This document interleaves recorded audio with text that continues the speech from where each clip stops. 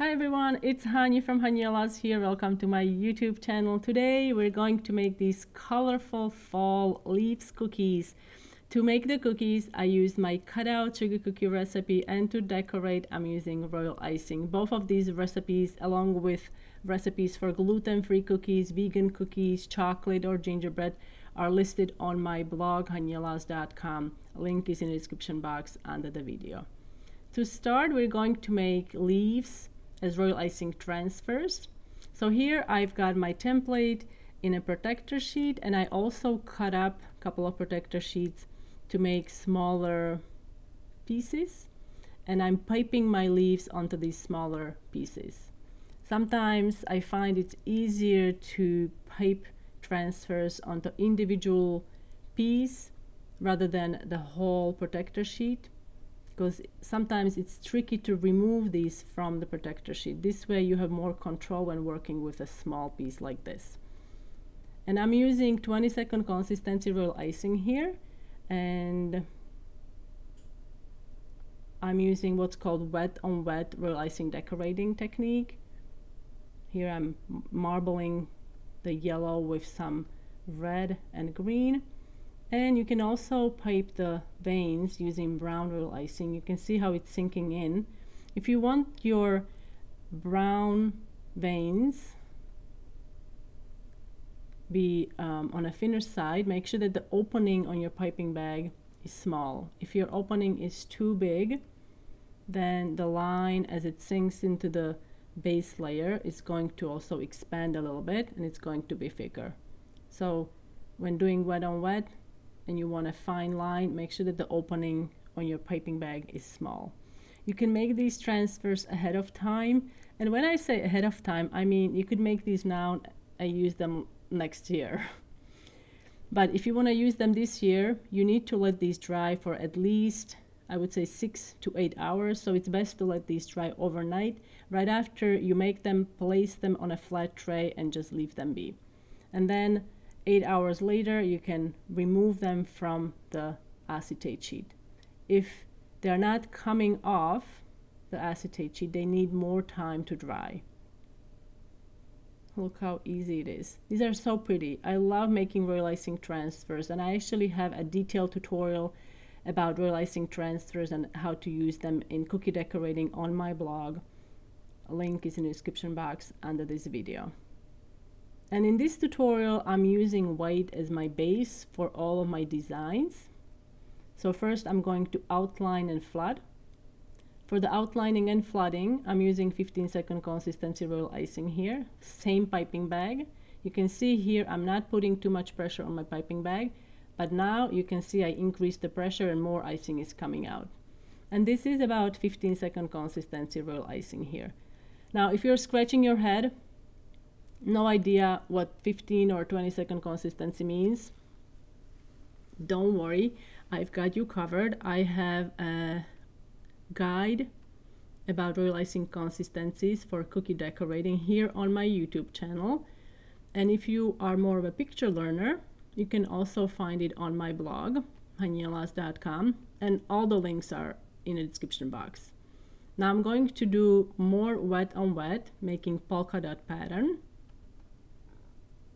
And my almost black, this is like dark gray royal icing, is 15-second consistency. If your icing is too thick, it's not going to sink in to the base layer. And if it's too runny, most likely you're going to have some cratering in your royal icing once it dries. And then you can just drop that leaf on the top. In this second design, I'm dividing my cookie into sections. I'm using edible marker and a grid template and a straight edge. You can also use a ruler to make the lines straight.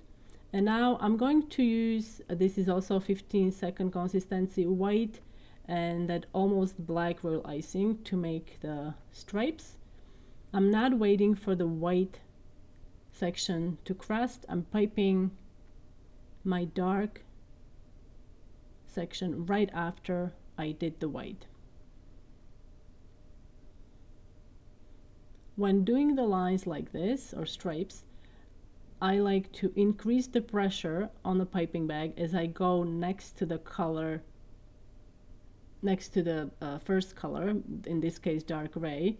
And what that does, more icing is coming out, and then there are no gaps, so I don't have to move the icing. I don't have to go around the seam with the scribe, which sometimes can mess up the seam line, and it's going to make it not straight.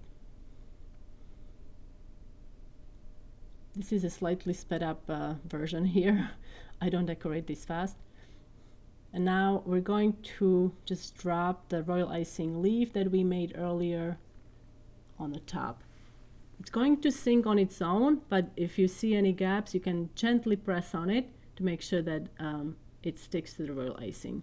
Now this design was inspired by, I believe it was a postcard or something I saw with a bunch of polka dots of different colors, and I just thought it looked so happy and cheerful, and I decided to use it on my cookies. And again, I'm using 15-second consistency royal icing to create this design, and then you can drop the leaf onto the icing. In this design, I'm using a grid underneath my cookie to guide me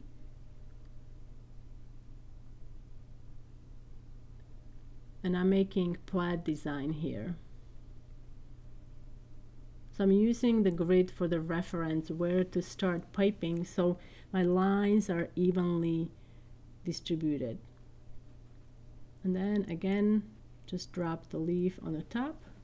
In this last design, I decided to go for something abstract, so I'm just going to pipe lines across using different colors. And again, my icing is 15-second consistency.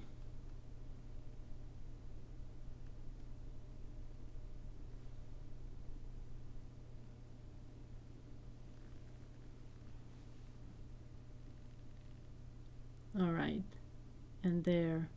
And that's how you can make these beautiful, colorful fall leaves cookies.